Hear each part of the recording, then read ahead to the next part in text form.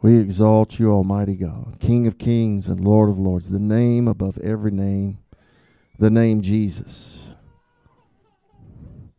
Lord, we are grateful today. God, we're just so grateful, Lord, for what you've done for us. Lord Jesus, we thank you that you became our Lamb of God. You became the sacrifice for our sins, the atonement, the only way for forgiveness, the only way for salvation, the only way for eternal life.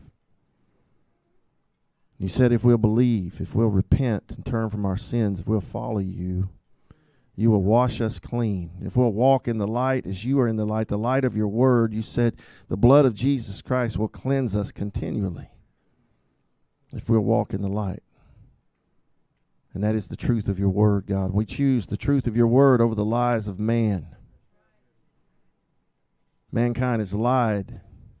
Governments have lied. Space agencies have lied. Intelligence agencies have lied. But your word is true. And you promised that everything would be revealed. And we thank you that the truth is being revealed about everything. And it's in Jesus' name we pray. Amen and amen. Somebody say hallelujah. You may be seated this morning. Wow. I tell you what, any more folks, we have to bring the children up here to sit in the floor like we did during Skyfall 2018. We just had them all up here on the floor on Sunday morning. Good to see everybody here today. Got a lot to cover. I want to tell you right now that, wow, it's truth being revealed. You know, Jesus said that everything spoken in secret, everything done in secret would be shouted from the rooftops. And then he said, you know, if that's true, if we believe that to be true, and I do, then as we are in the last days running out of time, that means there's no more time for things that have been hidden from us to be hidden. Amen. So God is revealing them. Now, some of the things I'm going to get into today, some of you are going to find hard to believe. But whether you find it hard to believe or not, doesn't matter. If the Word of God says it, it's true, regardless of what mankind says. And I'll tell you right now that when it comes to the Word of God, I believe it was God-breathed, divinely inspired. God moved upon holy men, and they wrote exactly what God led them to write. And Jesus made this statement. He said, man shall not live by bread alone, but by every word that proceedeth from the mouth of God. So every word is important, and every truth in the Bible is important, and there's a reason for everything in here. Now, I don't know why anybody would find it shocking that the governments of the world might lie to you about something, or that they might mislead you about something, or that they might hide something from you. Now, before I get into the PowerPoint, I want you to you guys pull up that scripture, if you would, from Romans 1, and I'm believing it's verse 20. I want to show you that it talks about, and we've talked about this in extensively in my messages on biblical cosmology, biblical creation, or you could call it AKA flat earth enclosed cosmology. But this is what the Bible taught. Now, and for those of you who don't know, in 2019, I wrote a 479-page book on both the biblical and the evidence to prove. And the fact, I have in here one chapter, government documents admit flat earth, because in their top secret classified documents, the government has to tell the truth because they have to build things the way the earth really is and how it operates. So they, you know, one of them, like for instance, document 1207, I put in here, of NASA. It's a NASA document, technical manual about how linear aircraft or rigid aircraft fly over, their words, not mine, a non-rotating flat earth. That's NASA's words in a technical manual, okay? With a stationary atmosphere, by the way, right? So they know how it works. And just so you know, mock aircraft that are flying at Mach 3 or 4 cannot fly at that speed in a curve, whether that curves this way, that way, up or down. They have to fly straight, flat, level.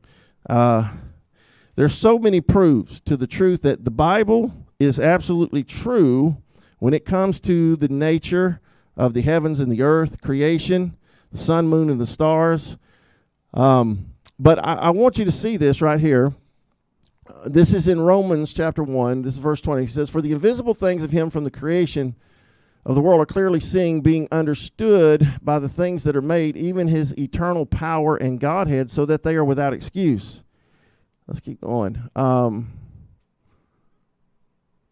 Back up. Where's the one that says they suppress? They hold these things. Is it the one before or the one after? I have to turn to it myself. I can't remember now. Huh? No, nope. Let's turn to Romans 1, so we'll find it. Because this is important. That one we read is important because it goes right along with it, talking about creation. The truth about creation is vitally important. In fact, Satan's lies and the government's lies about creation is what led many people away from believing the Bible and finding Jesus Christ as their Lord and Savior.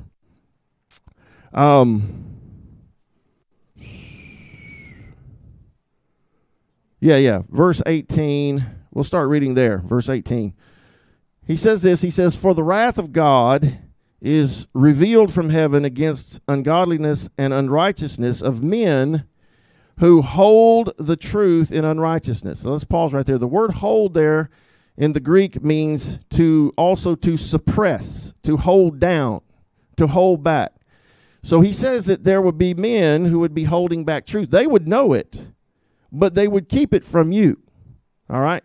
And the context of this is what we just read in verse 20 again in Romans, is about creation, because he goes on, verse 19, "Because that which may be known of God is manifest in them, for God hath showed it unto them. For the invisible things." Now listen to this. There's some men that God has showed it unto them. Now I will tell you this.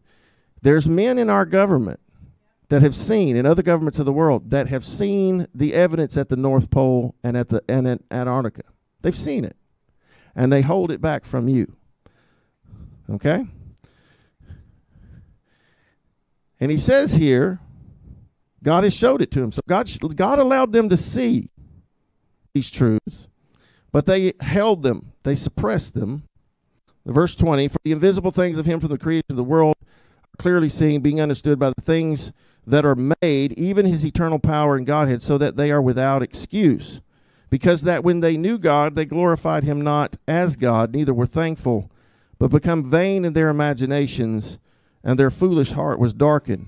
So what he's saying here is that they suppressed the truth because they had other motives, and they were evil, and the Lord is not happy about this. Now, we're going to start this PowerPoint this morning. You go ahead and start with the first slide. I've realized after the last 2 weeks of digging back into this, back in 2017, I did a message entitled "The Mountain of God in the North," and Christmas.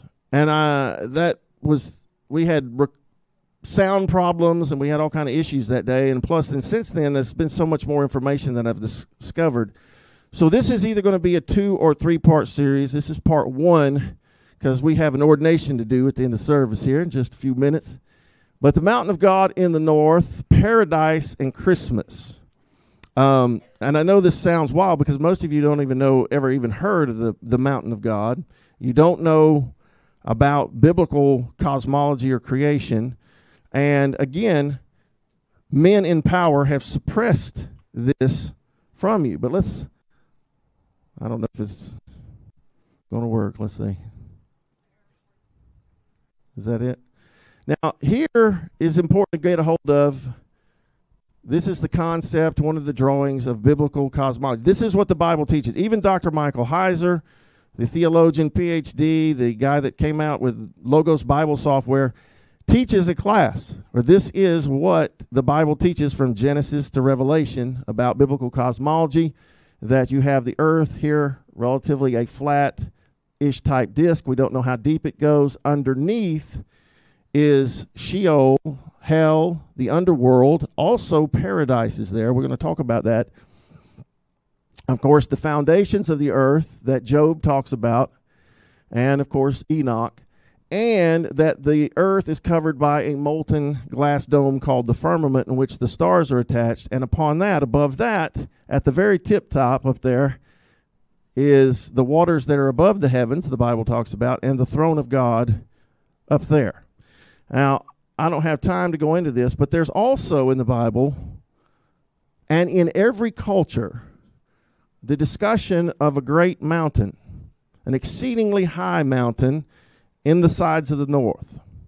Now, this is all throughout the Bible. We're going to go through all those scriptures in just a minute. It is talked about in every culture of the world, okay, just like the flood is. The flood, I mean, even in ancient China, the flood is talked about that there was a great flood that covered the earth, and there were 8 people that survived. Now, isn't it amazing they got those facts right, and they're not Bible-believing people, okay? But just like that, the true story of the flood of Noah is in every culture. The true story of the mountain of God that's here on the earth and what is directly underneath it, which is Eden, paradise, is in every culture of the world. What do the Buddhists call it? Shambhala. Others call it Agartha. And all of these things that we think, okay, these are just myths, but they're myths that came from truth, right? These people were passed these stories down, and they didn't have it all right. But guess what? God's word has it right. Now, when you talk about this, that's why I put the star above it. This great black rock, that it was been found by explorers and put on ancient maps that I'm going to show you in a minute. This big black mountain called the Rupas Nigra, or some call it, I think in Buddhism they call it Mount Meru. But in the Bible it's called the Mountain of God, or Mount Zion. Can I tell you that Mount Zion in Jerusalem, that's only about 2,300 feet, is not the exceeding high mountain in the sides of the north. In fact, it's not even North Israel. It's not even North Jerusalem. Right? It's South Israel and south of Jerusalem.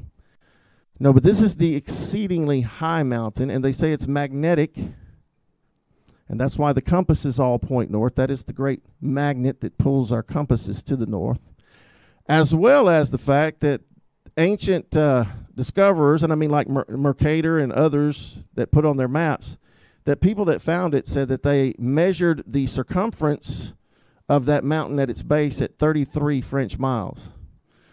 Another reason that the Freemasons and the high-level occultists like the number 33. But the biblical cosmology is not NASA cosmology. It's not Big Bang cosmology. It is a 3-tiered system. Third heaven above, the firmament, the solid glass dome, is the second heaven, where the birds fly and where the sun and the moon are actually much smaller and closer to us in here that move in a circuit. That's the first heaven. But there is also a vast underworld. Okay? And the Bible speaks of this underworld a lot. Now, I want to show you this right here. There's another little picture of when the North Star is directly above the North Pole, never moves, which lets you know that we're not spinning, flying, vortexing through an ever-expanding universe, because that star never moves. And if you can't figure that out by this star right here that never moves, that nothing, I can't help you. You are thoroughly, completely government, public school brainwashed. I cannot help you. But folks, you got to think logically. And remember, the Bible told us the devil would deceive the whole world. And the Bible told us that the kings of the earth and the great men and the rich men would be a part of this conspiracy to deceive us. Okay? And they've deceived us about almost everything. Now, Justin Trudeau, the Prime Minister of Canada, we know long time, his dad was Prime Minister. They have been part of the globalist New World Order agenda for a very long time. Trudeau is one of the World Economic Forum's young leaders. They've basically filled his cabinet with these Luciferian, Satan-worshiping globalists. Okay, it's just the way it is. That want a one-world government, and they want to control everything. I found this clip. I'm going to just give you the clip. I found the whole speech. I verified this is true. This is not a trick or, a voiceover or anything. This is Justin Trudeau when he was much younger. And remember, he's in Canada, so they're a little closer to the North Pole than we are. And let me tell you something. You've never seen the North Pole. I don't care what documentary you've watched, what video you've watched, what pictures you've seen. You've never seen the real North Pole. Okay? But we're going to get as close to it as we can here. All right, but listen to what Justin Trudeau says here, and hope we got the volume up. We might play it twice. I want you to listen closely to what he says, because he's very young here, but he says when he was much younger, that his father and his grandfather took him on a very special trip, very secret trip, to the North Pole. All right. I went on my first official trip. I was going with my father and my grandpa Sinclair up to the North Pole. It was a very glamorous destination. I figured I was finally going to be let into the reason for the existence of this high security Arctic base. It was exactly right. We drove slowly through and past the buildings on a special top secret mission. And that's when I understood just how powerful and wonderful my father was. Oh. Now, why do you think he said that's when he discovered how powerful and wonderful his father was? Because the elites keep this information from you, right? And they look at that as the word occult itself means hidden, right? And they hide things from you, and they have the knowledge you don't have, so they look at you as the peon, as the useless eater, right? As the one that they are ready to get rid of through depopulation, as they're doing now.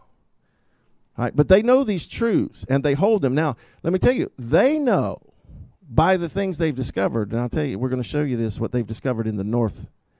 They know that God Almighty, the Lord Jesus Christ, is real, that he is the creator, that the earth is just like he says it is. They know the whole truth.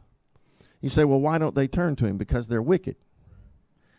And they have actually believed the lie of Satan, Lucifer, the devil, the dragon, that old serpent. And the Satan has deceived them into believing that they are going to take over the earth, that they are going to get rid of us, and that they are going to defeat Jesus Christ, God Almighty, when he returns.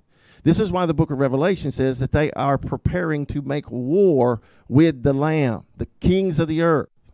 All right? They're going to lose this war. They're going to lose in a big way, but they think, and they will think, until he opens the firmament, they will think that they are winning over us, but they are not going to. Now, let's keep going with this. Let's read some verses here. All right? We're going to study the Bible this morning, and this is important. All truth is important.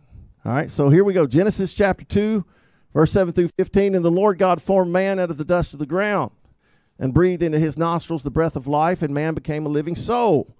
Modern science says you evolved from a monkey that they can't show you any proof of evolution of. So you just have to believe that. You did not come from a monkey. God made the first man and woman. They became a living soul. And the Lord God planted a garden eastward in Eden, and there he put the man whom he had formed. And out of the ground God made the Lord God to grow every tree that is pleasant to the sight and good for food, and the tree also of life is in the midst of the garden, and the tree of the knowledge of good and evil. And a river, remember somebody say a river. A river, yeah, went out of Eden to water the garden, and from thence it parted and came into four heads. The name of the first is Pison, which compasseth the whole land of Havilah, where there is gold, and the gold of that land is good, and the bdellium and the onyx stone. And the name of the second river is the Gihon, that compasses the whole land of Ethiopia. And the name of the third river is the Hiddekel, that goeth toward the east of Assyria. And the fourth river is the Euphrates. Now, I'm going to tell you right now that these rivers are not in the Middle East. There's rivers in the Middle East named after these rivers. But these rivers are at the North Pole. I'll show you that in a second. Basically what these rivers are, and let me just go and tell you right now. How many of you know the ocean, all the oceans, the Pacific Ocean, Atlantic, Indian Ocean, they all have what in them? They all have salt. That's good, but that's not what I'm looking for. I'm glad y'all know that, though. Though I will blow your mind that icebergs do not have salt in them. And I know where they come from now. All right? But, y'all get me too. All the oceans have currents, meaning they have a path that they follow. What else has a current? River. Can I just go ahead and tell you that your oceans are not big ponds, they're big rivers. But they start from these rivers, and these rivers start at the North Pole. That's why he talks about they go all around the land of Ethiopia. Well, he's talking about going all the way around Africa, right? All right. Now, the Lord God took man and put him in the Garden of Eden to dress it and to keep it. Now, here's what happened. Adam and Eve disobey God, even though they had all these trees in the garden, and they disobey God, and they eat of the tree of the knowledge of good and evil, the one tree he said don't eat of. Now, God put that. You say, why did God put that tree there? Because he had to have free choice. You had to have free will. There had to be an ability to choose evil or choose disobedience. There had to be choice, free will, for there to be true love and a true relationship between you and God. So he allowed there to be. So they chose to. The devil tricked them and Eve, and she ate it, and then Adam ate it. So it says, therefore, it says, well, then the Lord God said, behold, the man is become as one of us to know good and evil, and now lest he put forth his hand, take also of the tree of life, and eat and live forever. Therefore the Lord God set him forth from the Garden of Eden to till the ground from whence he was taken. So he drove out the man, and he placed at the east of Eden, the Garden of Eden, cherubims, and a flaming sword which turned every way to keep or to guard the way of the tree of life. Now, there's the theory, the theological theory about paradise and Eden is that God took it away. God took it to heaven. Why would he need to guard it? Why would it need to be guarded by cherubims with a flaming sword if he took it to heaven? He did not take it to heaven. Eden is still here, a place on earth. And it's guarded by a flaming sword, too. You can actually see it. Okay? And he doesn't let just anybody go there. He's allowed a few visitors to this place on earth. Trudeau and his group, they saw it from afar. But they saw it. I have the diary of former Admiral Byrd. Admiral Richard Byrd here. I just read his entire diary on this subject just the other day. This is it right here. And it says, a secret expedition, journey to paradise inside the earth here. He talks about this. Now, he had to keep certain things from us because he was a military man and they threatened him, so he didn't tell us the whole story, but he told us enough that he went under the earth and there is a paradise there at the North Pole. There's no snow and ice under there. And he met the inhabitants of that land, which we will talk about in part 2. All right.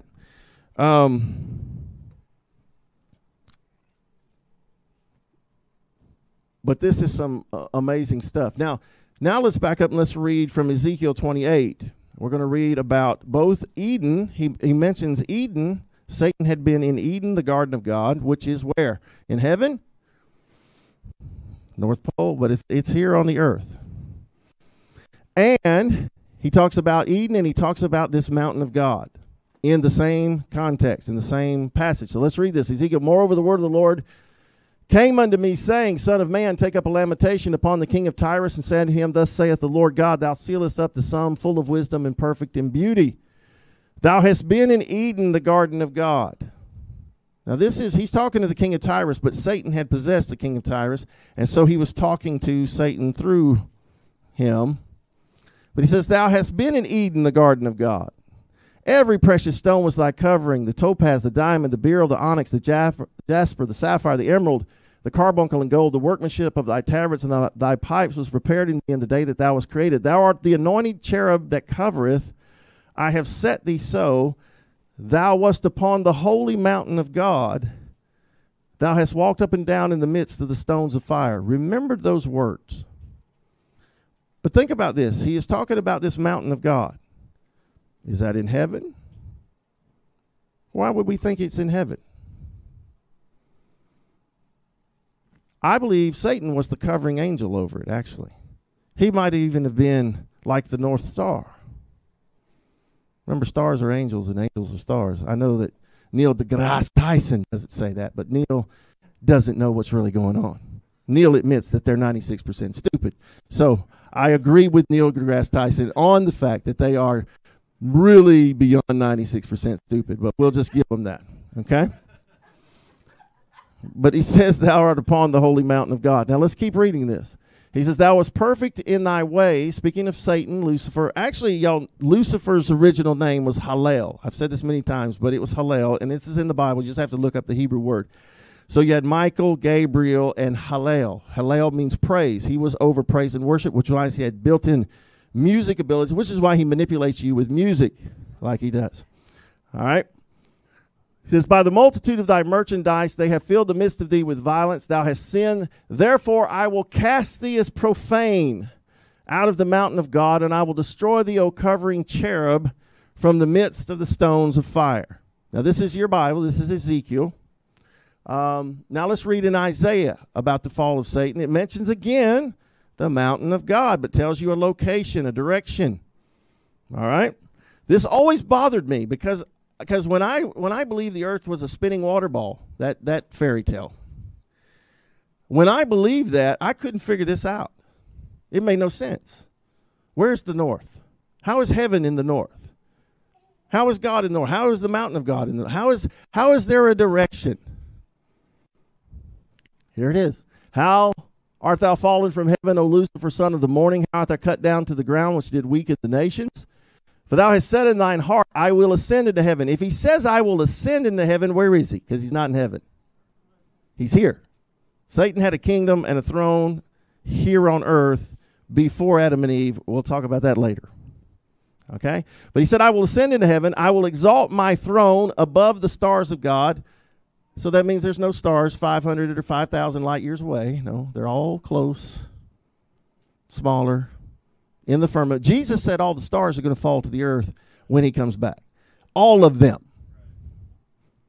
So how in the world are there massive suns 5,000 light years away? All this stuff. You have believed nonsense. Nonsense. Artemis, this whole Artemis mission, nonsense. They say Artemis is taking selfies. NASA said Artemis is taking selfies. No, it's not. You're watching the movie. You're watching animation. Even Buzz Aldrin. I got a video the other day of Buzz Aldrin saying that when you were watching the moon landing, you were watching animation. I have him saying it. It's amazing because they will crack and say the truth because Jesus said it's a rule they have to follow. They have to say the truth. They will lie, but they are made to say the truth. All right.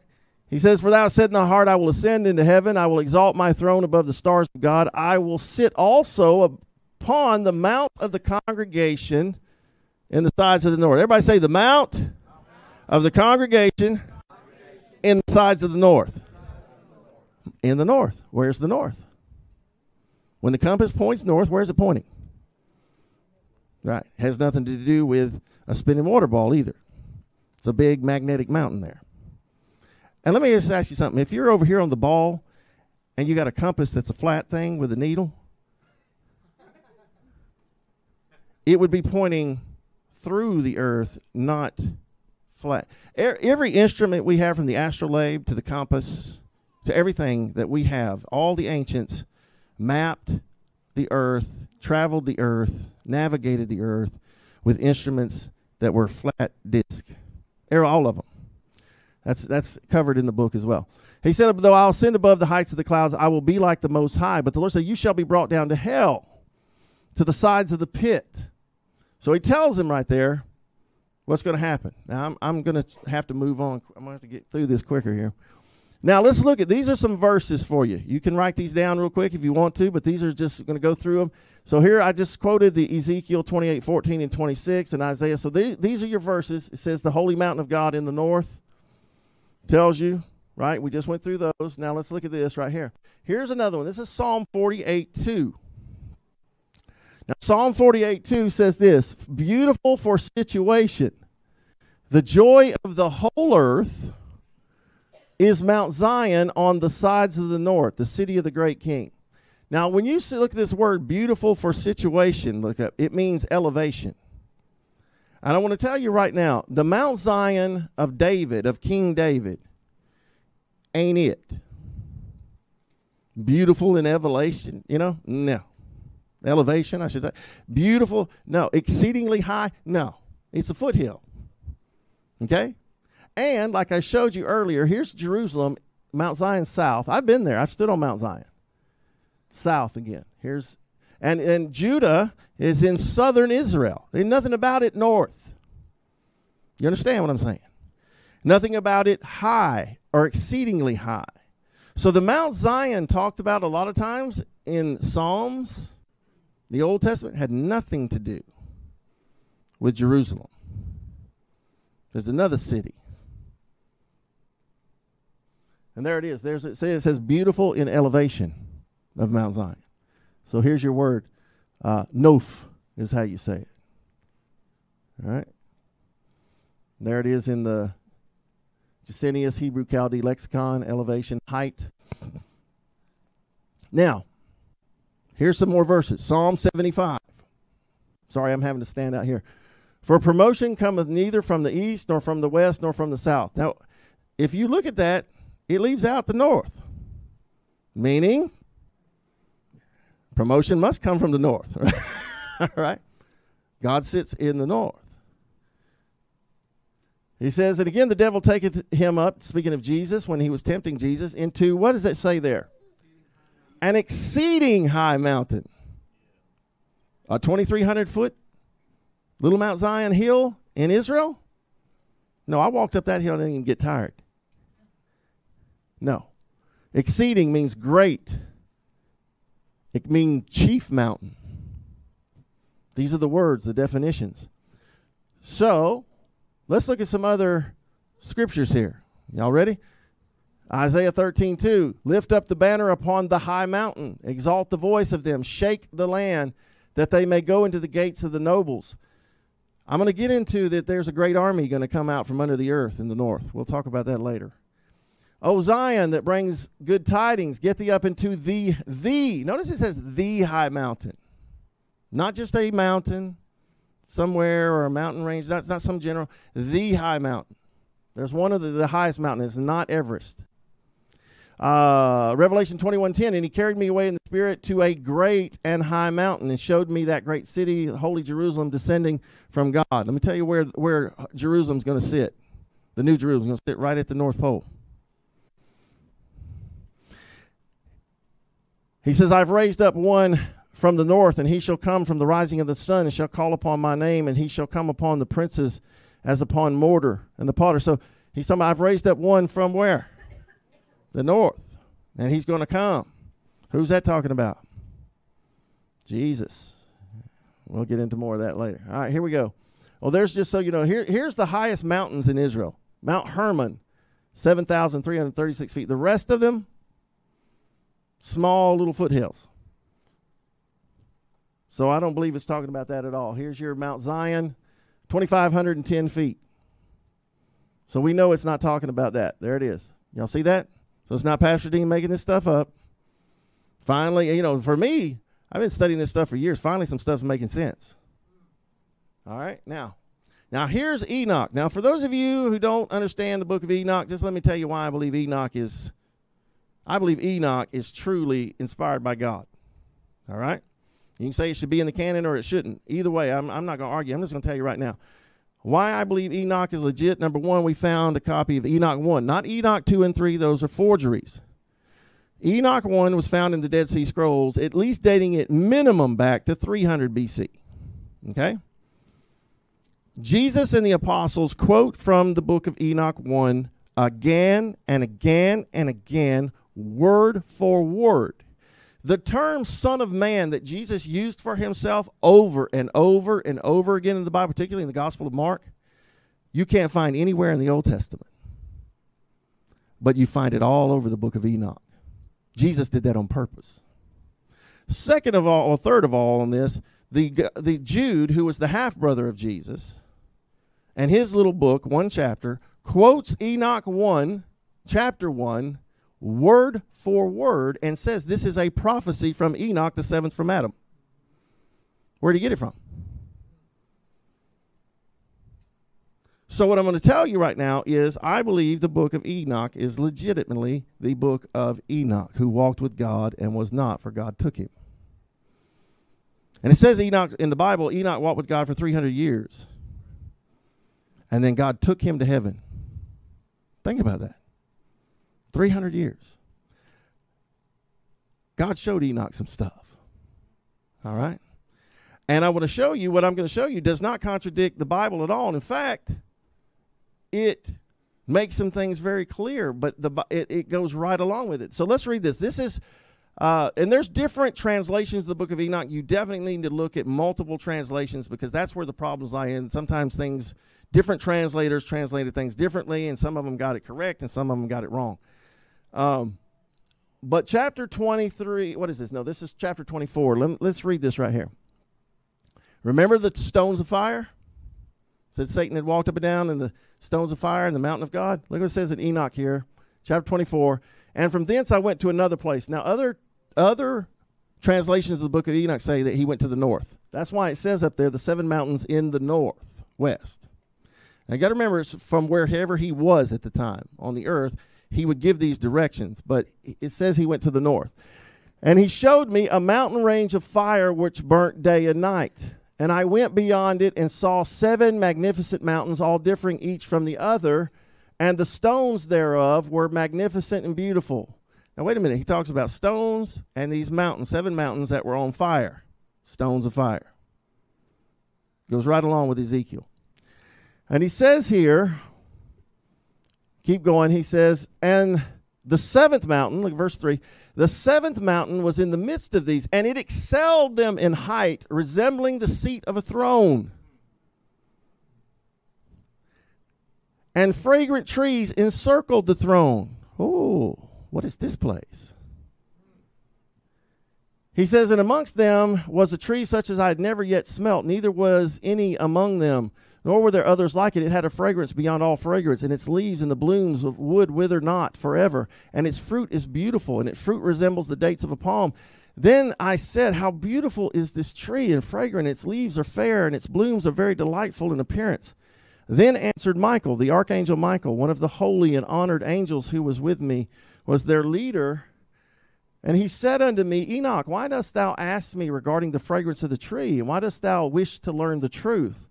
And then I answered him, saying, I wish to know about everything. I like Enoch. I want to know about everything. That's me. I want to know everything, Lord.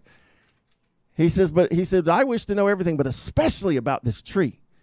And he answers, this high mountain, which thou hast seen, whose summit is like the throne of God, is his throne. Where the great one, the holy great one, and the Lord of glory, the eternal King, will sit when he shall come down to visit the earth. This is an earthly throne. The mountain of God and the sides of the north is an earthly throne. And literally Satan, Halal, before he fell, was the covering angel over it when God was there. Think about that. And that this mountain is here on the earth and they're hiding it from you. All right?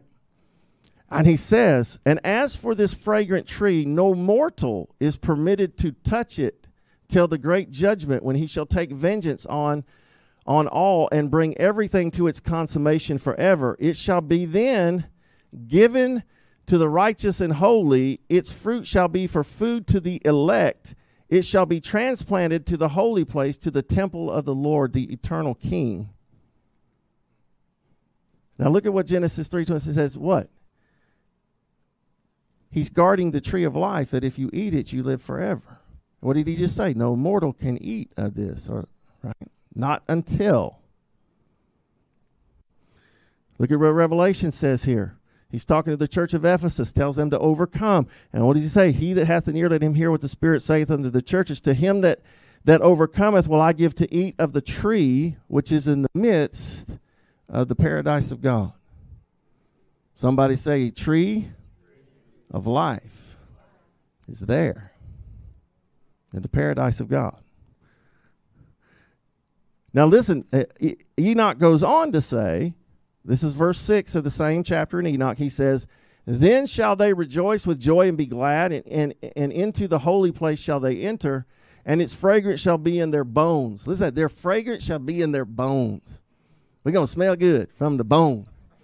I like that. No more deodorant and perfume.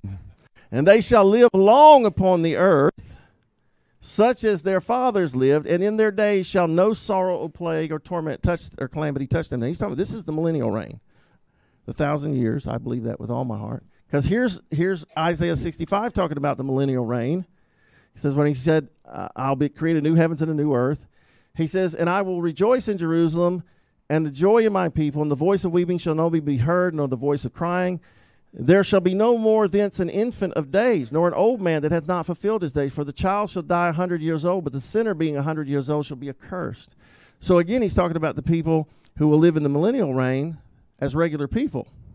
Some who live through the tribulation period will go into the millennial reign and live as human beings. But because of God's power, we will live much longer. We will be able to live 1,000 years. But if you're a sinner, you are cursed during that time period, you might not make it that long. All right, now, if you read in the Bible, you're going to see the word, especially in the book of Psalms and other places, you see the word hill, the hill of God. Let me go ahead and tell you right now, the word hill, it means mountain. If you look up the word translated hill, har, Hebrew dictionaries define as a mountain range or range of hills. The word is used 546 times in the King James, translated mountain 261 times, mount 224 times, and hill only 59 times. So when you see this verse, it says hill, it's really the mountain. And he says here, Psalm 68 is a key to all this. If you were taking class, students, this would be on the test. It says here, Psalm 68, 14 through 18, when the Almighty scattered kings in it, it was white as snow and salmon. So, first of all, he's talking about a place of snow. When he scattered kings in it, I believe this is talking about the North Pole. He says the hill of God, or the mountain of God, is as the hill of Bashan, a high hill as or like the hill of Bashan. Well, he's talking about, actually, Bashan was another name for Mount Hermon. If you look at Mount Hermon, pictures of it, it looks like it's covered white in snow, almost year-round. All right? And he says here, why ye flee, ye upon the high hills? This is the hill or the mountain which God desires to dwell in. The Lord will dwell in it forever. The chariots of God are 20,000, and even thousands of angels. You'll have to remember that, because Admiral Byrd saw the angels there who lived there riding in their chariots, but flying in the air. Okay? He said the chariots of God are 20,000, even thousands of angels. The Lord is among them, as in Sinai in the holy place. Well, how was the Lord in Sinai? It said he descended on Mount Sinai like a fire. All right? He was there. Thou hast ascended on high, thou hast led captivity captive. Now, this is important. When he says thou hast ascended on high, thou hast led captivity captive, what verse comes to mind with that? Ephesians chapter 4. This is where Paul was quoting it from. And what was Ephesians 4 talking about?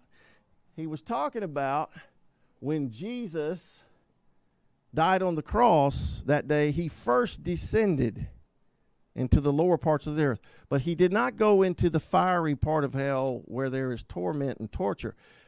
The underworld is divided into two places. There is paradise, or otherwise known as the Garden of Eden, or Abraham's bosom. Those are interchangeable names. There's a great gulf, and then you have the place of hell, torment, fire. And Jesus talked about nobody passes back and forth between those two. But this is what it says. This is Ephesians 4:7. But unto every one of us is given grace according to the measure of the gift of Christ. Wherefore he saith, when he ascended up on high, he led captivity captive and gave gifts unto men. Quoting Psalm 68, word for word here, he said, and then he explains it. Now that he that ascended, what is it but that he also descended first into the lower parts of the earth? He that descended is the same also that ascended far above the heavens, that he might fill all things. When Jesus died on the cross, he said to the thief that repented, and believed in him, he said to that thief, today you will be with me in paradise. If Jesus, he said today. So if Jesus first descended into the lower parts of the earth, that's what he did first when he died on the cross. And he said, today you're going to be with me in paradise, to the thief. Where did they go? Paradise is under the earth. This is Bible, folks. This is not speculation.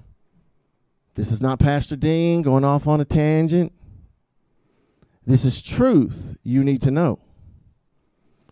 Because you need to understand how the underworld works and who's going to what part of it.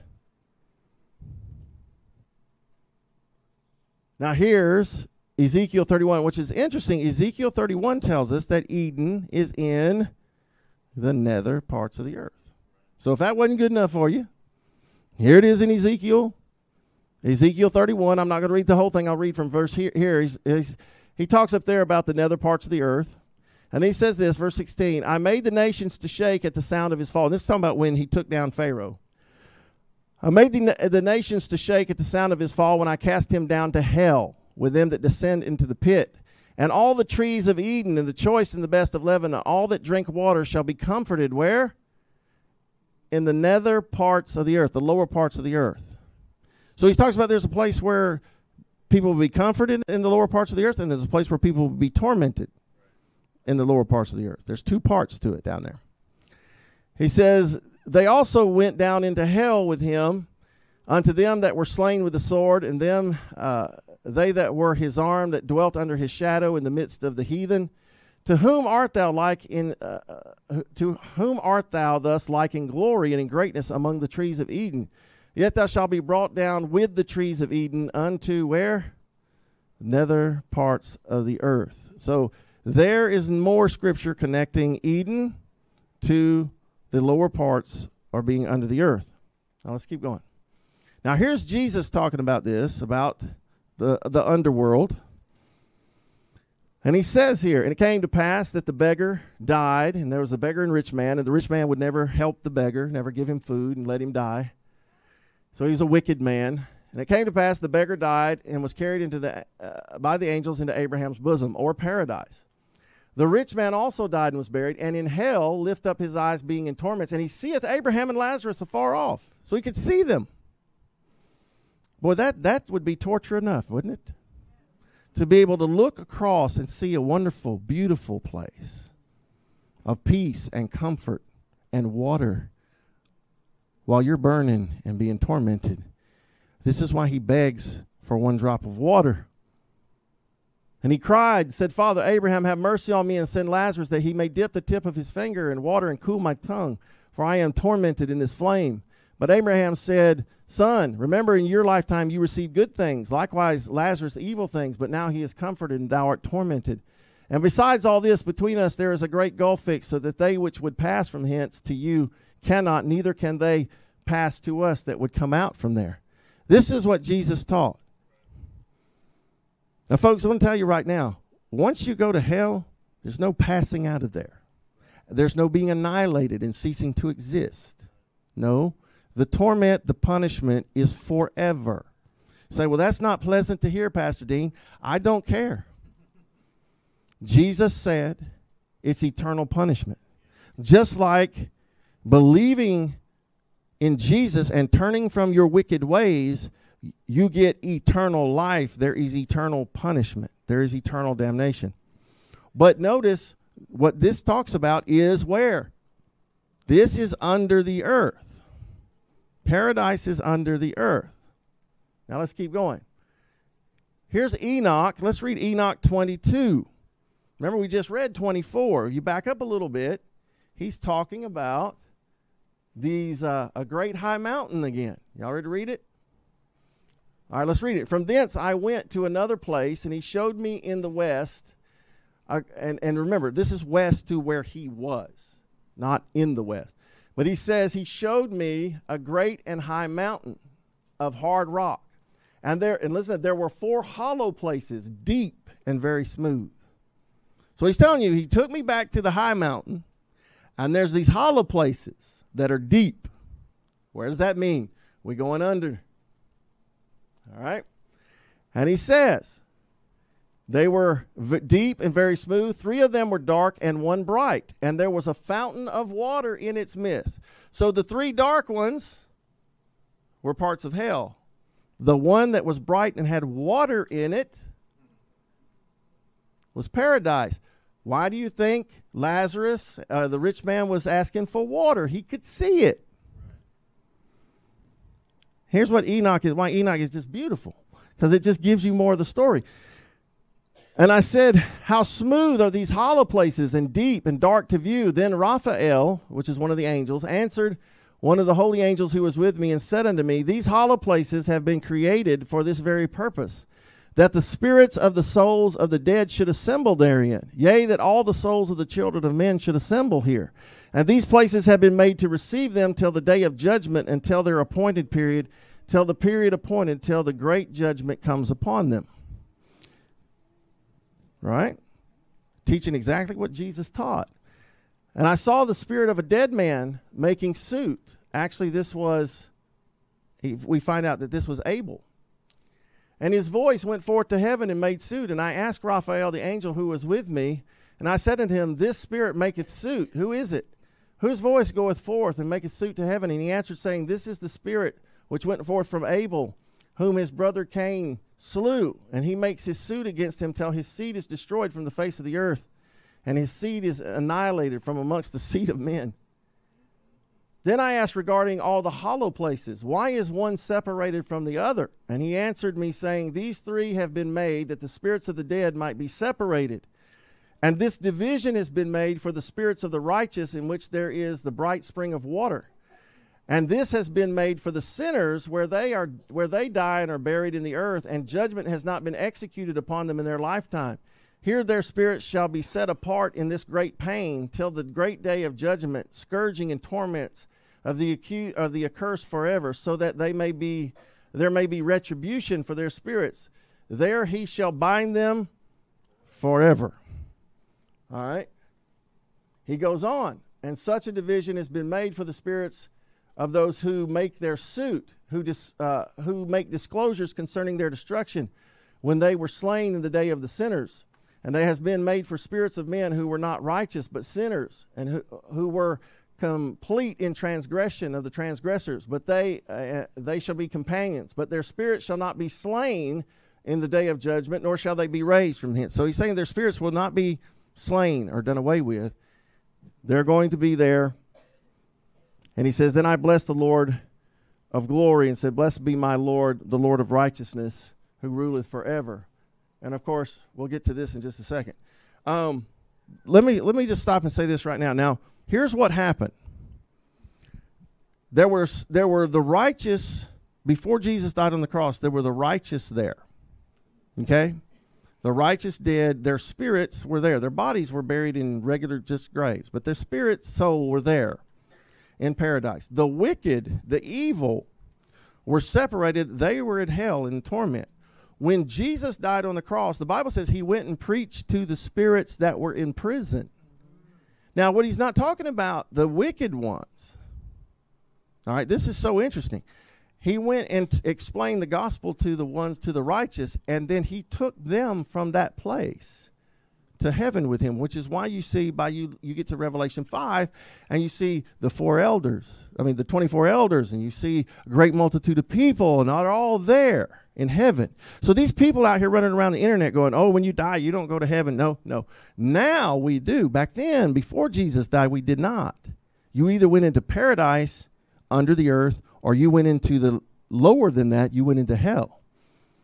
Now, if you die, if you're a born-again Christian right with God, ready to die, your spirit and soul go into heaven to be absent from the bodies to be present with the Lord. That's what Paul taught us. And he went there. He said, I went to the paradise, the other paradise, in the third heaven. There's 2 of them. He said, I saw their unspeakable things that man is not lawful for man to utter. Right? But see, now what happens, you die. If you're born again Christian, you go to heaven. But if you die unsaved, wicked, evil, a backslider, a prodigal, you go to hell to await the final judgment, which the final judgment is at the end of the 1,000 years. So meaning when Jesus returns, you still got 1,000 years before you get out on bail to go to trial. And that's when you go from hell to the lake of fire. Anybody knows going from county to state prison is going from hell to the lake of fire. I know. I used to preach in prisons. I know. Thank God I never went. Hallelujah. But now we're talking about the eternal stuff. Now, there's been books written and great research done.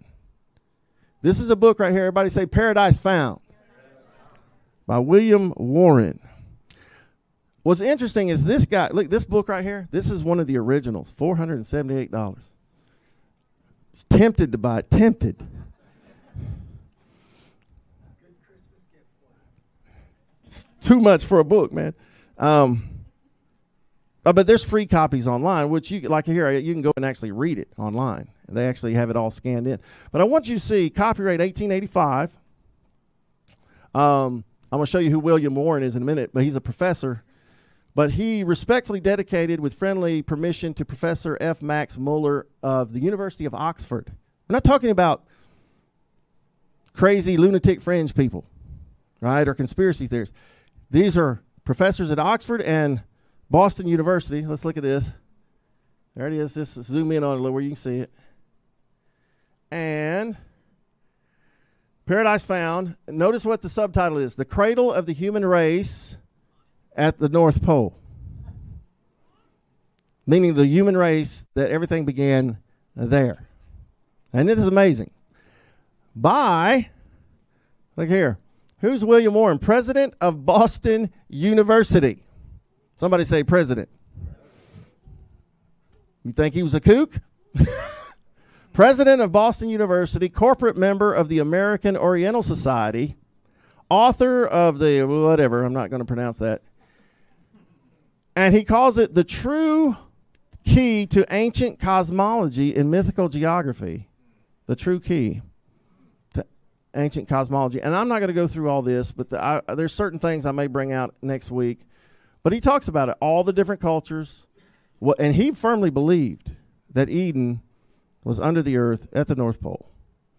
And this is what he taught. The human race started there. And he said you could prove it back then. And this is before even going there. Now, the Aurora Borealis there. Isn't it beautiful there?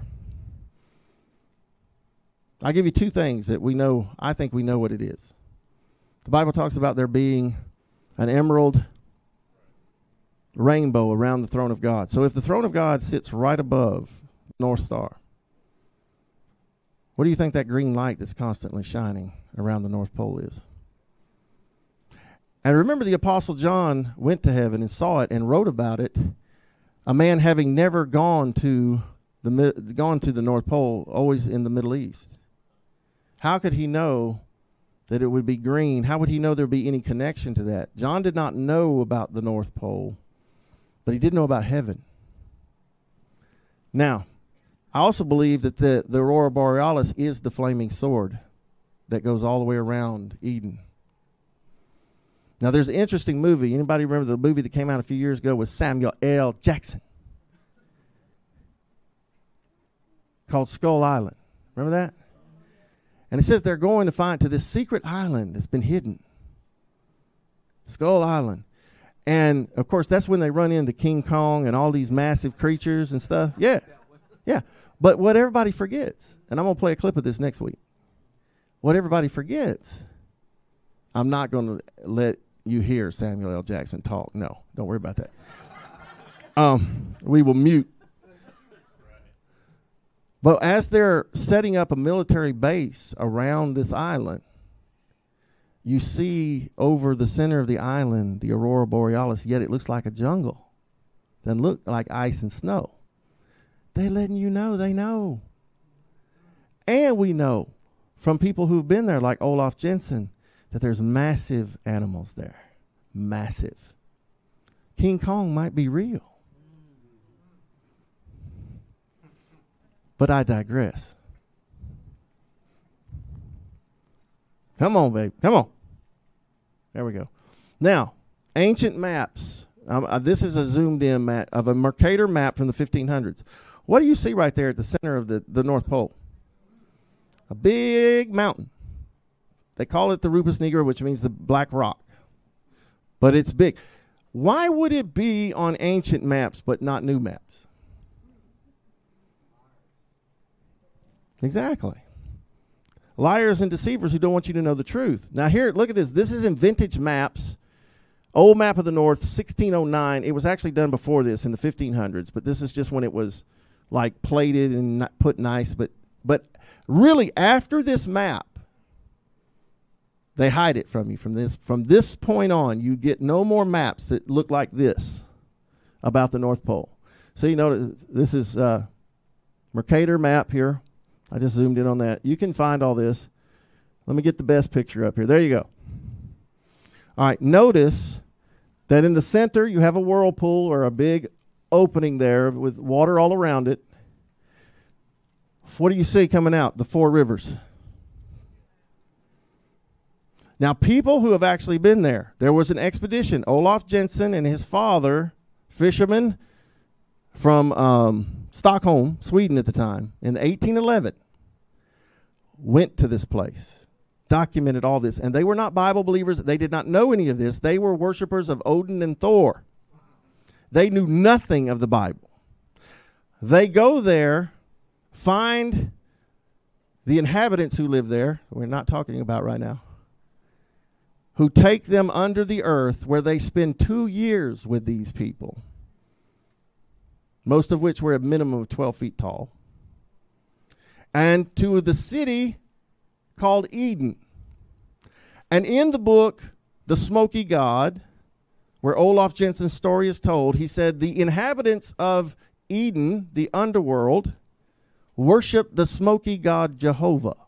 This is what he said. When they leave after 2 years, they're still praying to Odin and Thor. These were not Christians. These were not Jews. These were not Bible people. He talks about what he saw there, the massive creatures, the massive trees. He said that the California redwoods would just be underbrush to the trees that he saw in Eden. Ezekiel 31 talks about the trees of Eden under the earth. That there was another sun there. There was a light. Listen to what he said. Olaf Jensen and his dad said when they were there that there was some kind of light there that they didn't, lighting the whole place. I wonder who that was. And said it made the air feel electric and like you were energized by it. Made you feel alive and strong and healthy.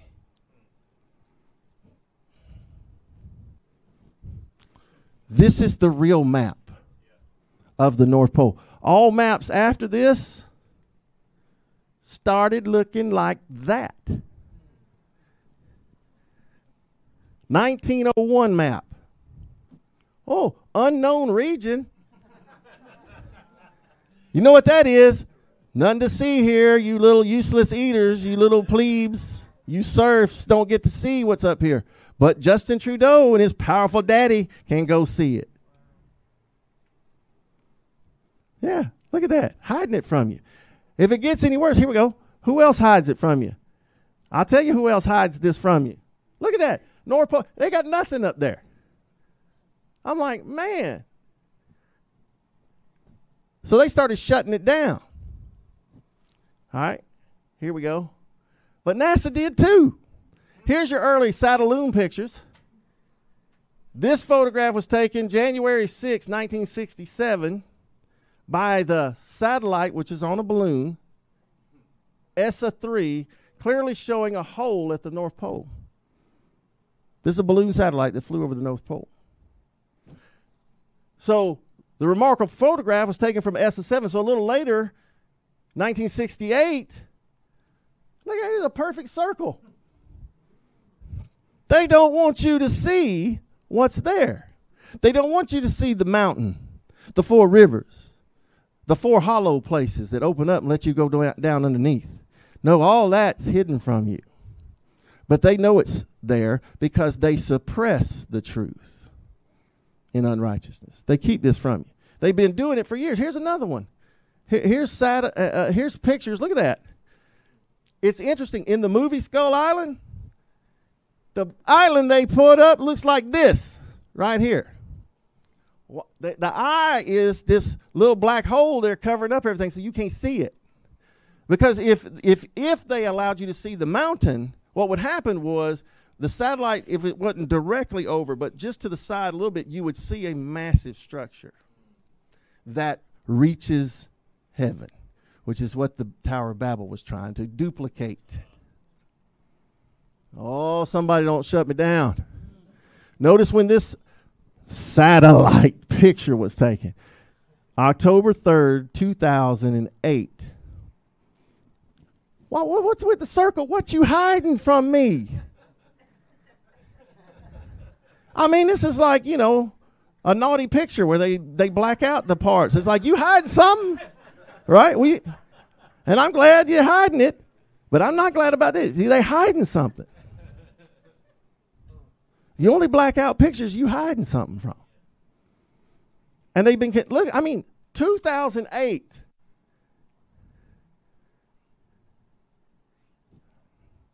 They lied to you folks. There's Mercator. There's another picture of the map. I got a bunch of stuff. This is what it said. The letter written to John Dee, who was the sorcerer for the Queen of England, Queen and King of England at the time.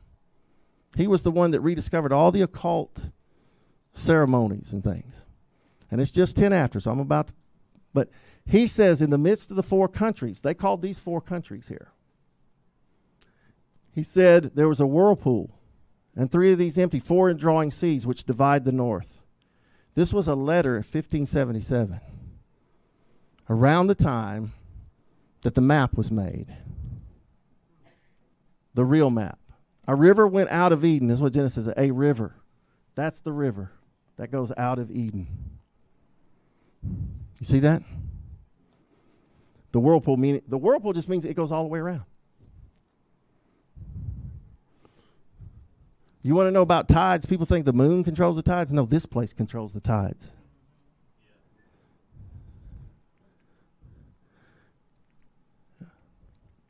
Well, there we go. And then, all right, I'm going to pause here. We'll get to the rest of it later. All right. You say, well, Pastor Dean, why do you do this? Because you know what? You've been lied to about everything, and you need to know the truth about everything. And I think about it, and we'll get into Olaf Jensen's account, we'll get off into more of Admiral Byrd's account of them, what they saw and what they experienced when they were there. And we'll explain who the inhabitants are and that whole thing. I mean, it's all biblical. But why do we need to know this? And I'm going to tell you why. You always need to know where you came from. And we also need to know the Bible is true about every part. There's no fairy tales in here. There's no myths. And what's amazing is God allows us to find these things and to find out about them.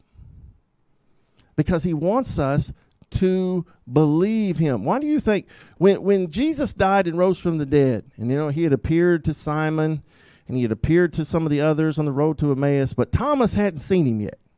And they're all hanging out, and Thomas said, unless I see the nail prints in his hands, thrust my hand in his side where the spear went in, unless I see it, I will not believe.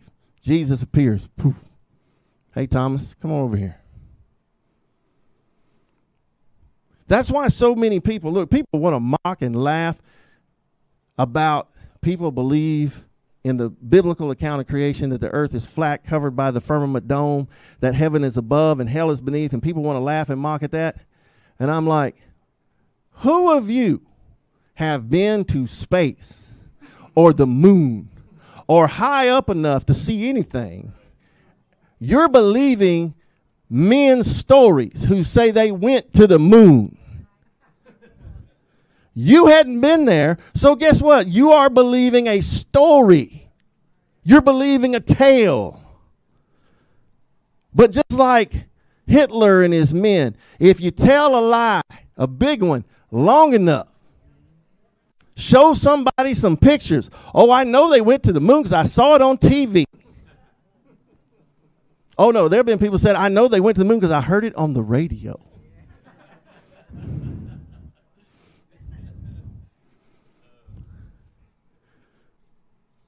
But they're telling you stories. Because those stories that they're telling you are to get you to believe a certain thing. And God's word has already told you. It's already told you. And I think about this, when I started hearing, especially Olaf Jensen, who went there for 2 years to paradise. And they said they let him in because they were of virtue and they were noble people, honest people.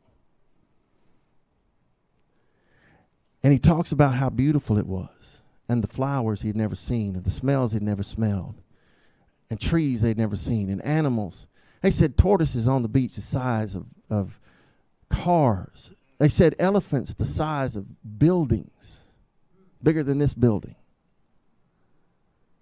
Woolly mammoths. Admiral Byrd saw woolly mammoths there.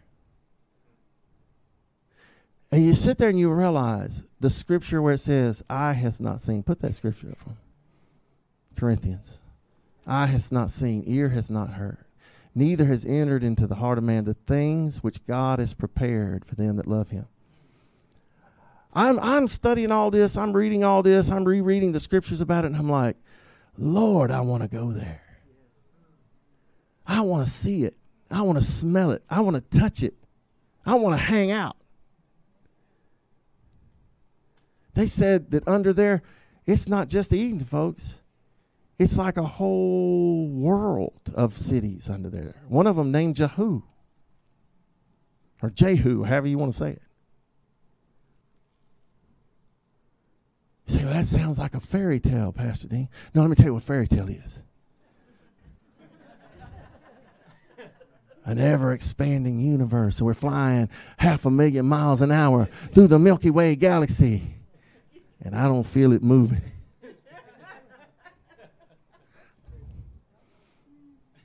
Man, that's a crappy ride. I don't even get wind in my face.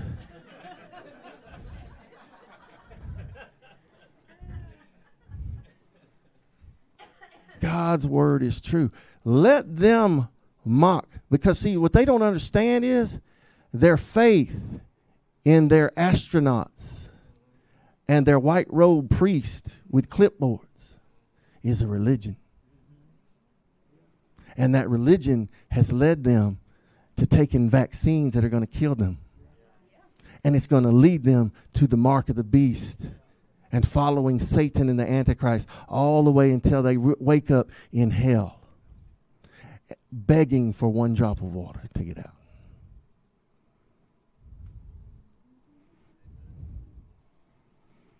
I could go through, oh God, folks. You talk about a fascinating study. The mountain of God is there. Eden is there. In fact, it talks about an army that's going to come from there at Armageddon to fight with Jesus, not against him, with him. In fact, now, I've always thought that the king of the north would be some leader here in the world. I think it's probably the leader of the underworld of the good side. They're going to bring an army and many ships out at Armageddon. They told Admiral Byrd they were going to. Folks, all that stuff, just like we found out, all the stuff about giants and creatures, chimeric type creatures, half men and half horse, and we've all thought all that stuff was just myths. And then they dig one up. No, everything about history, those things about history, dragons were real, y'all. What's not just in the Game of Thrones. What do you think that story in Game of Thrones is all about? Now, I didn't watch them. I just watched a couple of clips, and I thought, oh, there's giants fighting with them. There's dragons, the 7 kingdoms of this world. And it was all about getting control over the whole thing. That's what the wicked want, is control over the whole thing. And they're going to think they got it, man. They're going to think, we got it. And then the firmament's going to open up, and 100-pound hailstones are going to destroy all of their cities. And the army's going to come from up upon the earth. Great ones, he said. That army in Joel 2, that isn't a human army. No. I know the stupid IHOP people, Mike Bickle and them. We're Joel's army. No, you're not.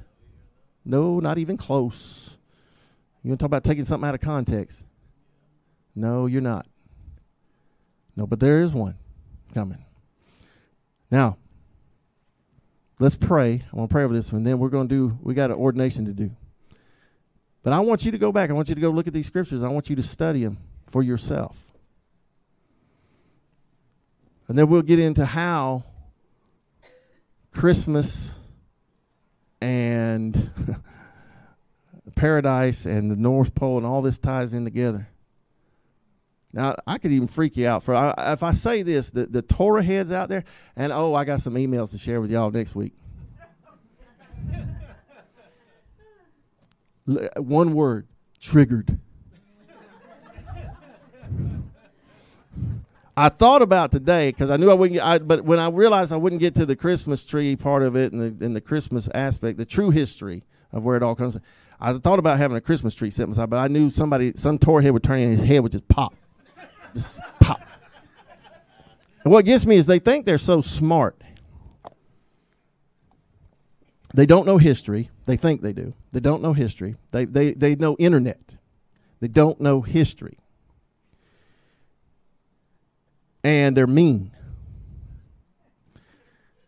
And most of them who end up trying to follow the law of Moses when they're supposed to follow the new covenant, end up denying Paul, and then they end up denying Jesus Christ.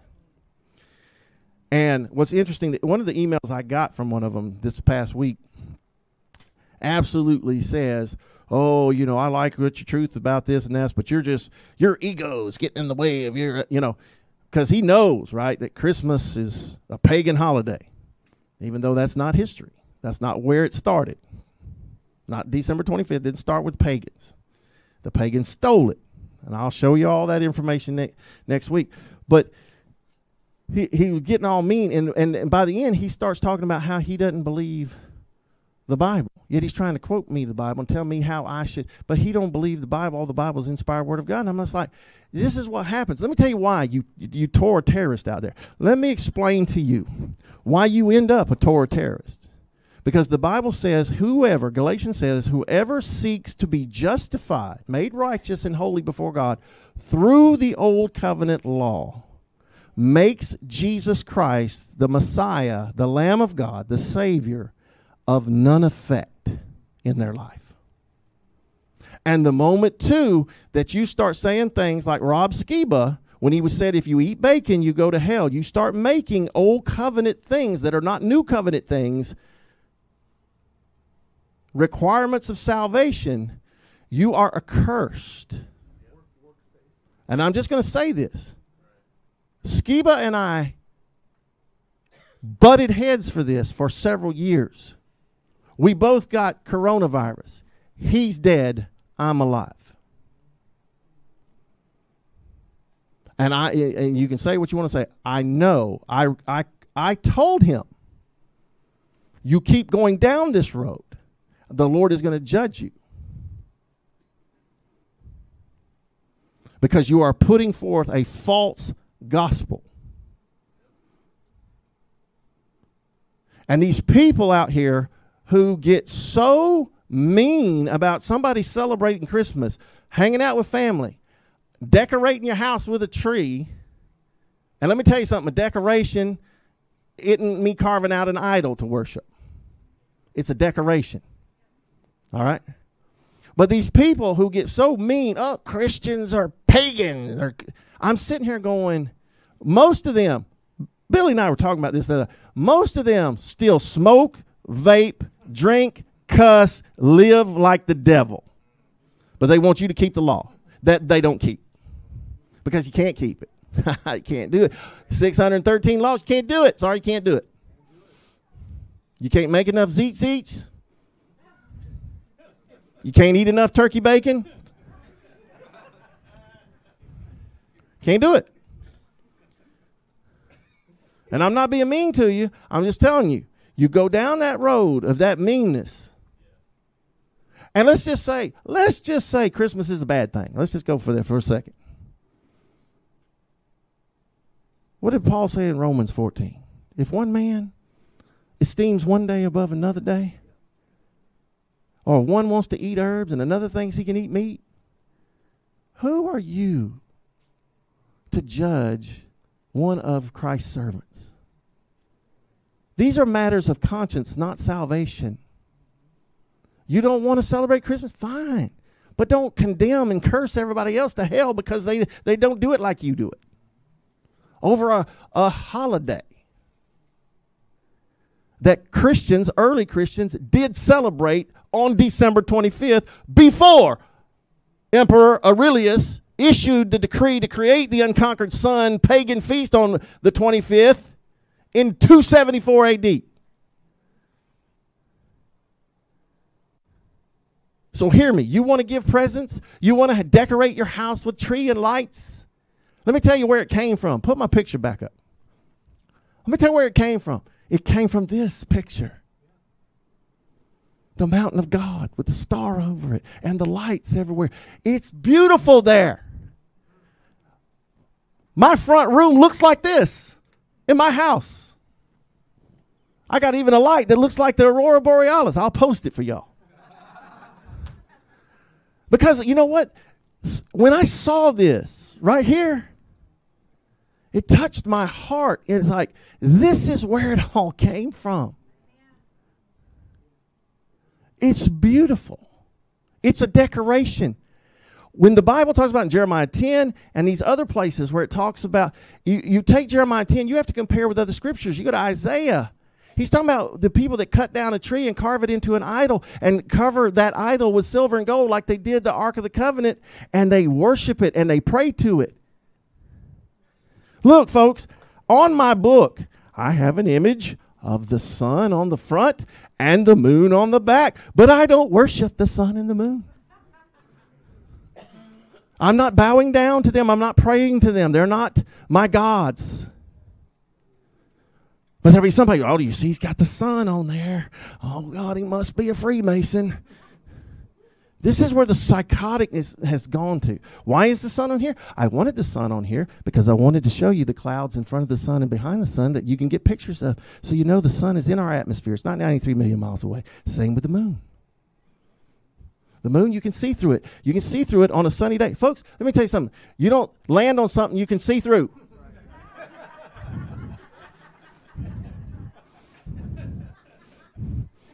And when you see through the moon and you see the blue sky through the moon, that means it's inside. It means it's actually pretty close. And you're looking through it and you're seeing the blue sky on the other side. The moon is probably about 70 miles across, maybe less, maybe 32 miles, something like that. But you don't land on something you see through. And that part of it disappears and comes back. It's not the shadow of the earth. I see the sun the other day. The moon was over here and the sun was up here. It's like noon. And I'm like, what's causing the shadow? It ain't the earth. And I'm telling you, these are things that we can observe because we've been so brainwashed. And we've been brainwashed by these Torah terrorists out here. If I see another meme on Facebook, Christmas is pagan, you pagan Christians. Let me tell you something. I went to a Baptist church yesterday.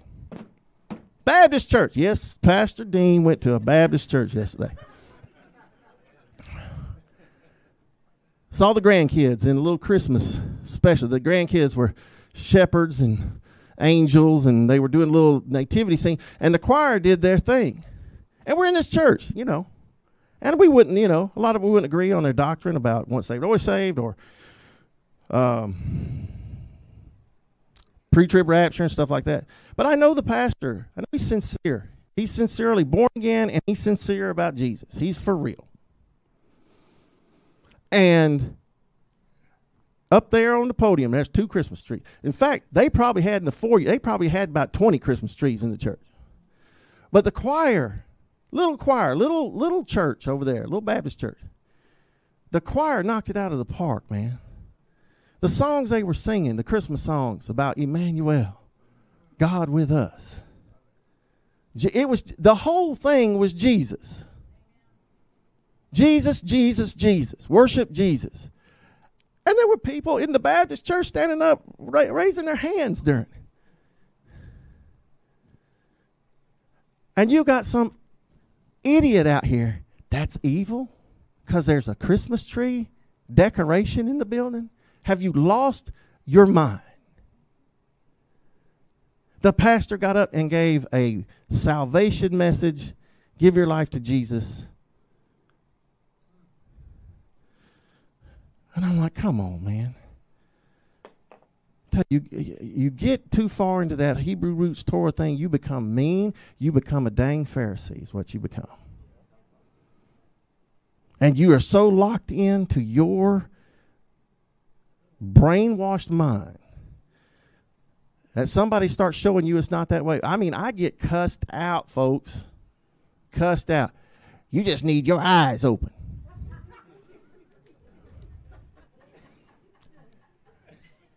And some of them are in their 20s.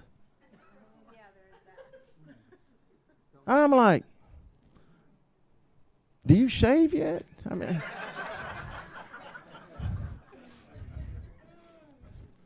but you're all wise, all knowing. Torah. No, stop. You go into Torah and Hebrew roots trying to keep that to be right with God, you are moving backwards, not forward.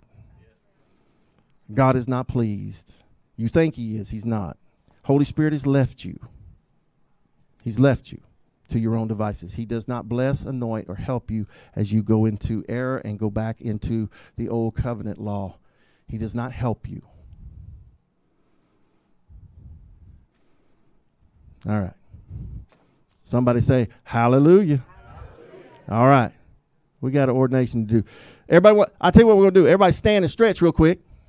Just stand and stretch.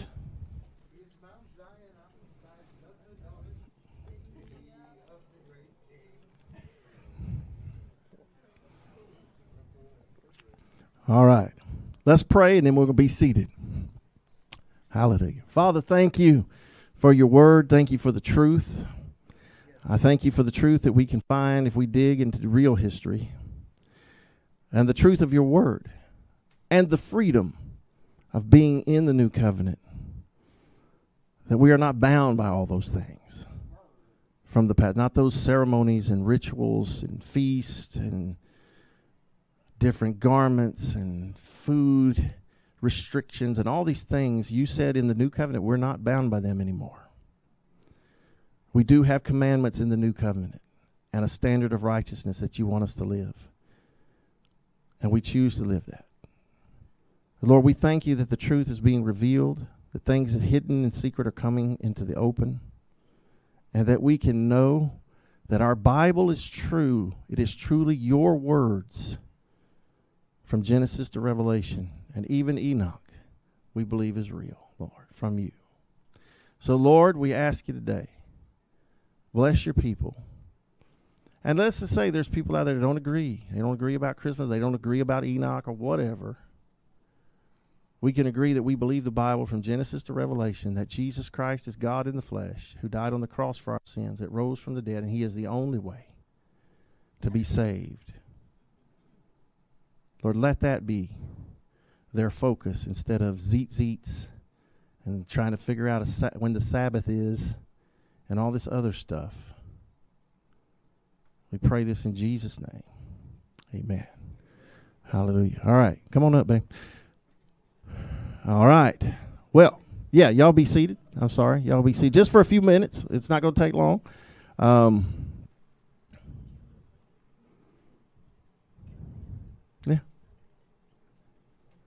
Yeah, we're going to play something real quick. You go ahead and sit down for a second. We got to play something because Jonathan Moore, Tiffany Moore, they're here and they're with their children today, and they got one on the way. Hallelujah. Praise God for that. So they're working their way towards a basketball team. Not quite there, but they're going to get there.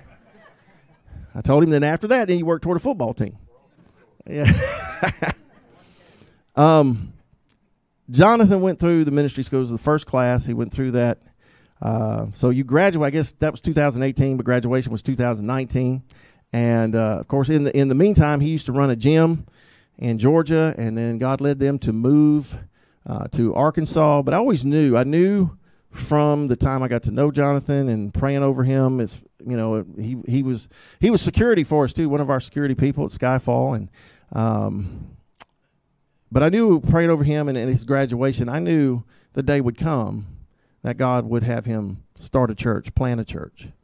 And so he and his wife Tiffany, they're going to start a church in Arkansas where they live here in the very near future. But we're going to ordain him today as a fivefold minister. I'm going to ordain him to the ministry and to release him to do that. And I know he's a man of God. He's a man of prayer. He's a man that hears from God. And he's in for a war in northwest Arkansas because I live there. Steeped in Satanists and witches and occultism there. It's a bad area. Going to have to be very careful about infiltration attempts. But I know God is going to bless and use him and his wife in a powerful, powerful way. And I want you guys, all of you too, and those of you watching and listening out there, our extended church family, I want you to be praying for them because it's starting a church is one of the most difficult things you can do. The warfare is unreal, especially upon the wife. I'm going to say this. It's very difficult. Pastors' wives, y'all have no idea. They are affected by the battle much worse than the husbands are. So pray for her because, women are more relational and want relationships, and I'm sorry, but relationships get severed in the church. It just happens. Things happen and things go down, and it's just harder for them. But they also make good pastors and pastoral care and assistants to their husband as pastors because they do care and see more of the emotional and the relational things that somebody like me, So I needed a helper. Right? I'm like, what? You're upset? You're hurting about something? Snap out of it. But we've got to play something because some of y'all don't know. And Jonathan is a very serious guy. But he made the funniest video, one of the funniest videos I have ever seen in my life.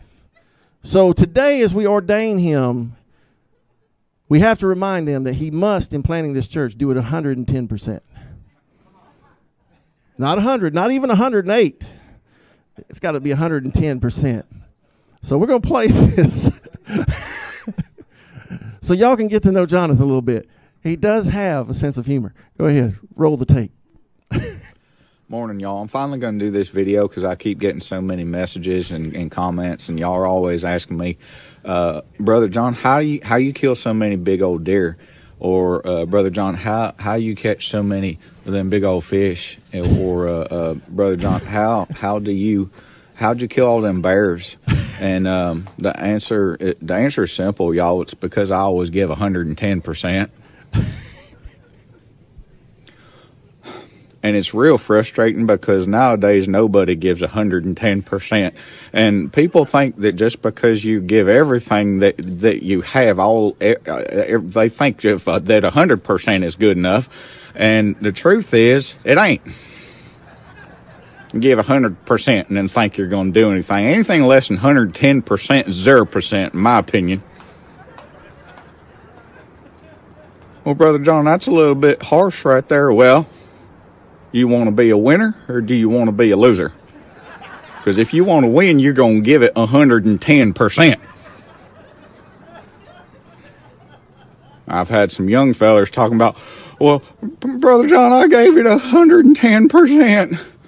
And then you look at them, you can clearly see they didn't give any more than 107, maybe 108% at best. It's disgraceful.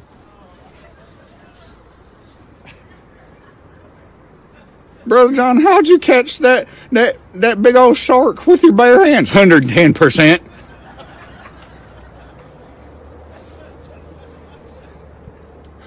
Oh, Brother John, I don't know how to give 110%. It's easy, okay?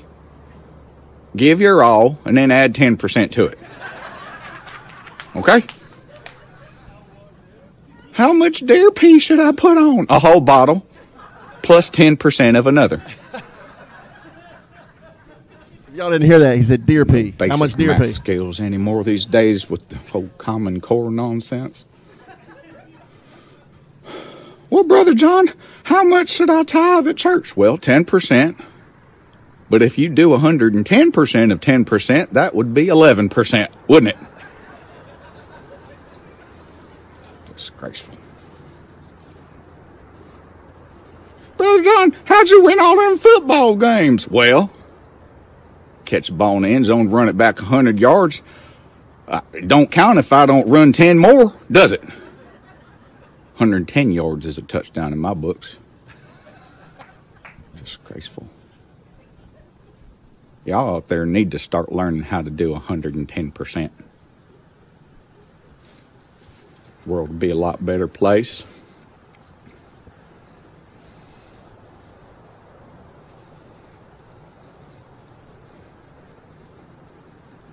You know, if he wasn't going to be a pastor, he might have a job as a comedian.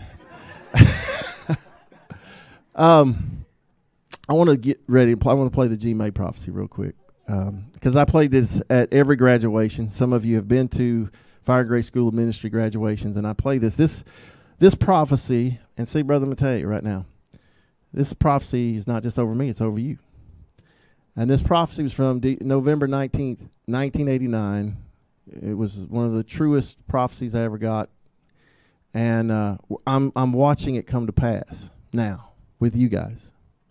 And you guys that are stepping up and going forth and teaching others and setting other people free. And but let's play that, and then we'll do this. Hallelujah. Lord, I thank you for this brother. And I thank you for the commitment. You know, brother, this is what I see. I see you before God.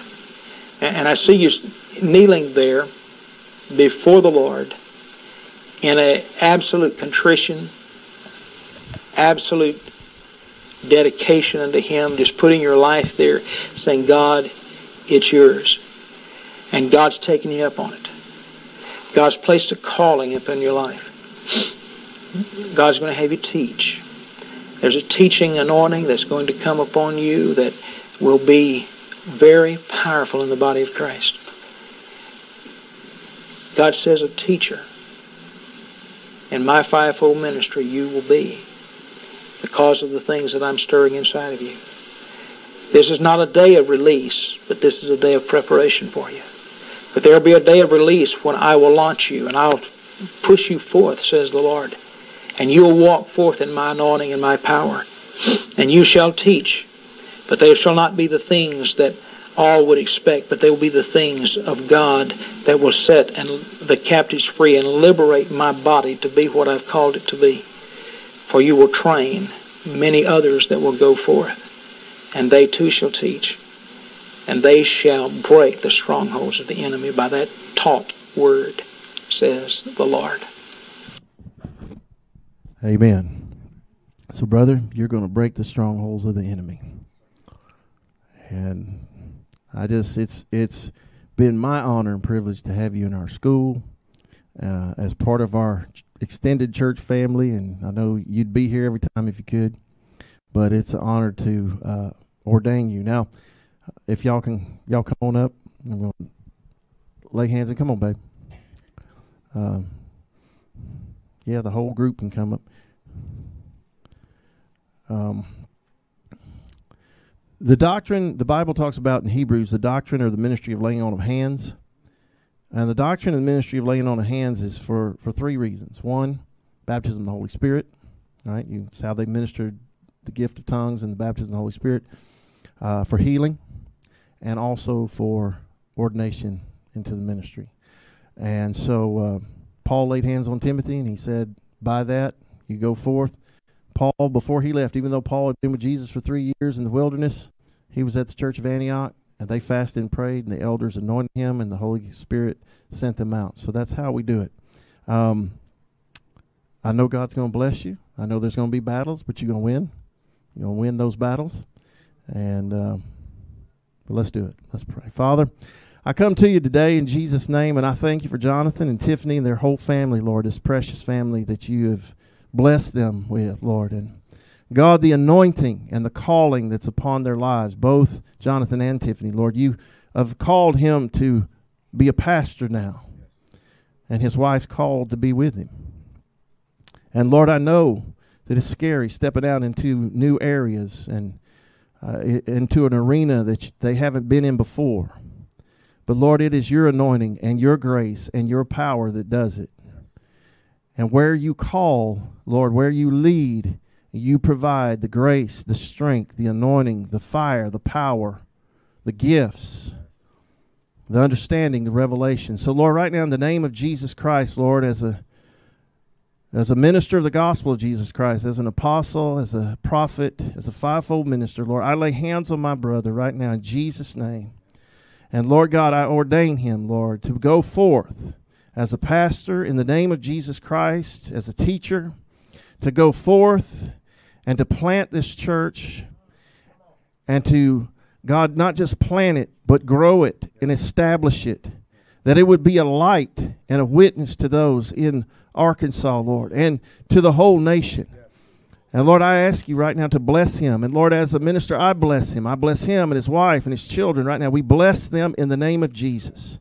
We pray that you cover them in the blood of Jesus. We pray that you add now angels round about them that will defend and shield them and protect them. I pray now, Lord, that there will be even a greater experience of the spirit of wisdom and revelation, that you will increase the spirit of wisdom and revelation in him and upon him. Wisdom to know what to do and when to do it. And his wife to be their discerning and hearing and being a confirming voice or a warning voice, but to be a voice in his life, to be that helpmate, Lord.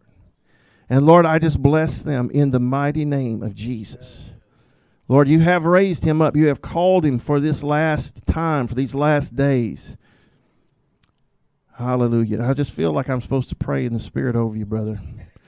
Barebe seterekum rosatobao rebasito roto bashene baha breba sotoromoko rebasitoromana braba darekede bioma moho rebasitara bakama raba derekia mato la hota de babraba seterebekum roseteliha niabraba derebeko resito ma shete kahita redebe seterebekum rotoshila leho rasito ma raba ke etibiono. And the Lord was saying to you, my son, you are a warrior. And I have called you that. That is your name, warrior. And you will war for me in the Spirit. And you will set captives free by my word, by my anointing, by listening to me and following me. I will bless you and your family. I will protect you and your family. My hand is upon you, and it has been upon you before you were even born. I have ordained you and called you for this hour and for this time. Never doubt, never fear, never worry. I will provide. I will provide what you need. I will give you my grace. I will give you my spirit. I will increase my anointing upon your life. From this day, you will see an increase of the anointing, revelation, understanding, the gifts of prophecy, word of knowledge, word of wisdom will begin to increase in your life. Lord, I thank you for this. I thank you for this, Lord. for both of them. I thank you, Lord, for anointing my sister, Lord. Lord, I thank you for her heart. She loves you. She loves your word. She loves the truth. She loves her children. She loves her husband. And she is going to be a fierce protector of all of them. And Lord, I ask you to fill her with your peace and your strength and your courage and your fire and your power, that you'd be with her in childbirth as she's about to have another child. Lord, protect her and that child. And we pray all this, Lord, in the name of Jesus. And we thank you for them. And we know, God, great things will be done through them. In Jesus' name. Amen. Amen. Hallelujah. Yes, sir. Love y'all, man. Couldn't be more proud of you. And boy, y'all are beautiful. Y'all like a picture.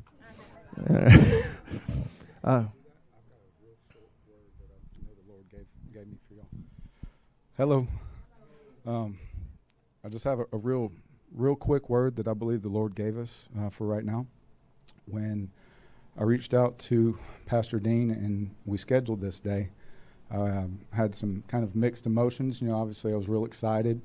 But then, you know, as soon as you go to step into anointing and step into, you know, whatever the Lord calls you to do, there's going to be those voices, you know. So as soon as I reached out to him, I started feeling excited, but then I also started hearing these words, you know, you don't have 35 years in the ministry. You don't have, you know, I've been going around for 7 years trying to find churches close to where I lived to find a true shepherd, a true man of God that was protecting the flock. And, you know, that's why people come from all over the country here to see this man, as he's anointed and he's actually preaching the whole word. So I'm hearing these voices saying, you know, who are you? You think you're going to do it better than all these other, you know, these other pastors that you've been visiting. You don't have the wisdom, and, you know, you don't have the polished presentation and all this stuff, right? So I'm just sitting there, and the Lord gave me a vision of standing in front of y'all right now. And I was standing there, and I didn't know what to say. And I just felt kind of foolish and like, well, Lord, what do you want me to say? What would I say to the people? And I just heard 1 Corinthians 2. 1 Corinthians 2. 1 Corinthians 2. 1 Corinthians 2. He said it 4 different times to me. And I said, well, I got to look it up, right?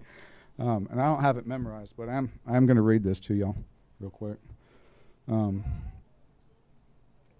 Because it was an encouragement for me to go out and start this church.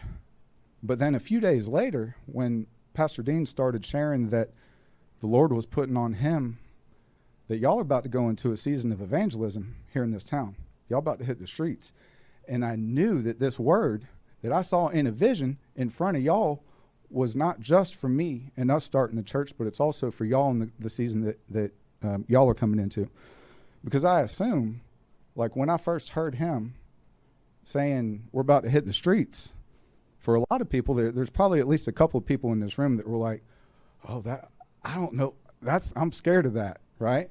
I'm a little bit nervous. I don't know what to say. I'm not the man of God. Like, what am I going to do out on the streets, right? So y'all listen to 1 Corinthians 2, 1 through 5 really stood out to me.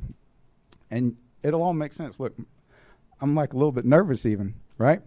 And I, brethren, when I came to you, came not with excellency of speech or of wisdom, declaring unto you the testimony of God.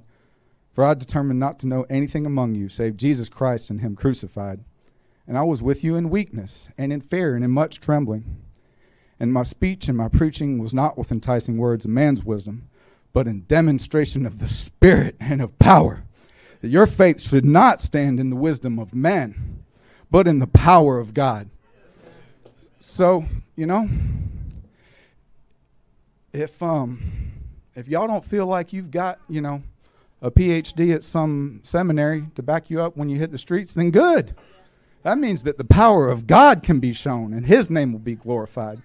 So I just want to encourage y'all as y'all are going into this season. I believe that the Lord gave me that word to encourage me when, you know, the unclean spirits try to show up and discourage you from doing what he tells you to do, but also to be an encouragement to y'all as you go into this next season. Amen. One more thing. Hold on. Well, I have a little something. We have a little something for the children, for all three of them, but I wrapped it in pink since you have two girls at this point and one boy. And something for Miss Tiffany. And the card that I pulled out this morning is a special card because my sister actually made these cards. She drew these. And it says on the front, cast out into the deep, Luke 5:4.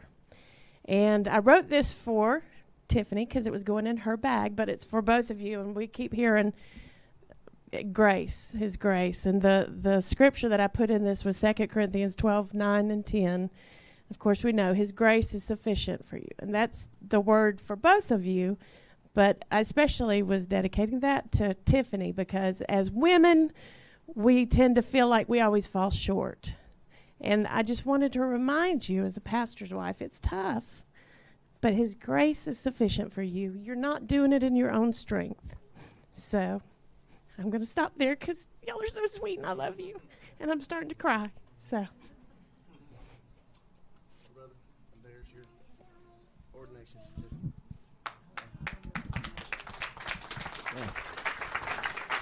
Amen. This is how the Christian faith has continued for 2,000 years, right? The New Testament church has continued, men teaching the next generation and passing the baton. And that's the way it works. So find your Timothy as well. Amen. All right. God bless y'all. Hallelujah. And thank you, everyone, for sticking around and being patient. Sometimes we have baby dedications, and sometimes we have ordinations. Huh? And Bucko, come here. Bucko's leaving us. This is his last Sunday, though doesn't mean he can't come back and visit. But is there anything you want to say?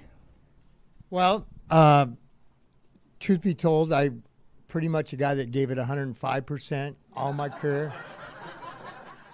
And then I was shamed into 110%. And that's one reason I'm doing what I'm doing. And this is the hardest part is I love all you guys, the church family. I'm glad I cried earlier because now I don't have to. Now I just say goodbye, but God's called me on to something else. He's been working this thing in me of laying down my life, picking up my cross and following him.